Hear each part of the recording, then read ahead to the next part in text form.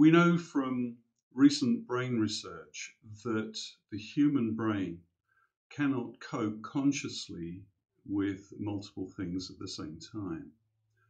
In fact, it can really only attend to a few things at any given moment. That conflicts with the complex world of relationships, human relationships, and engaging with large numbers of people, say, on a project or program. So how do we square these? How do we reduce it down to a smaller number of things we attend to?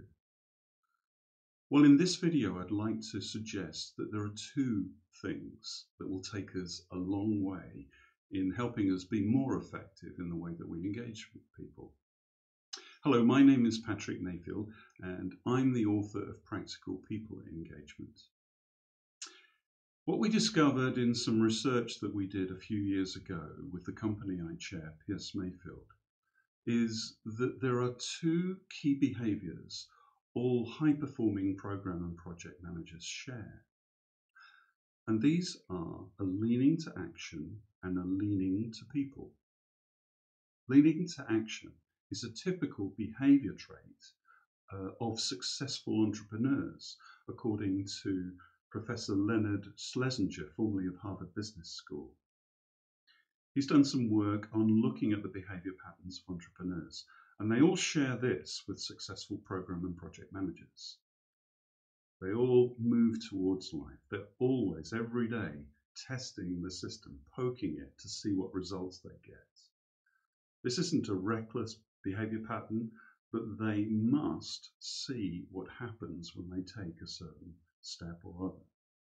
This was true, we observed, pathologically in all of the outstandingly successful program and project managers. They didn't wait to react to surprises or risks or whatever, but they were always worrying their project or program, always doing something.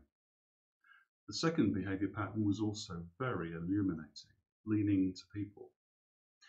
We were particularly interested in what people chose to do with their time when they had a choice, what we call discretionary time during their working week. Now, this discretionary time could vary enormously, but what we discovered was that the high performers, when they had a choice, invariably chose to use it more in leaning towards people in unscheduled ways.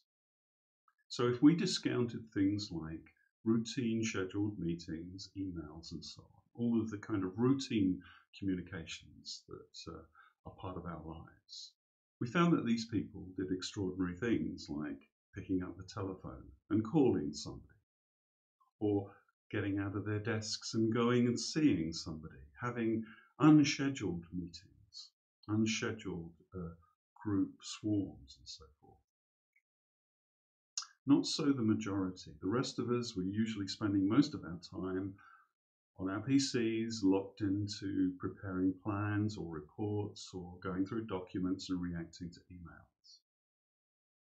This leaning to people seemed to be a key discriminator in their success. We observed in our research that the outliers, the top 8% or so of our survey population, spent something in between 40 to 80% of their discretionary time involuntarily leaning towards people, whereas the majority, it was something between 8 to 12% of their discretionary time. That's a remarkable difference. So I've taken these two behaviour patterns, leaning to action and leaning to people, and turned them into a metaphor in my book called The Value Ladder. Think about a ladder. It's got two uprights that lean against a wall. Well, these two leanings, leaning to action and leaning to people, are the two uprights of the value ladder. And in the next video, I'll talk about the steps, the critical minimum steps in that value ladder. Thank you for watching. If you'd like to know more, visit my website, patrickmayfield.com.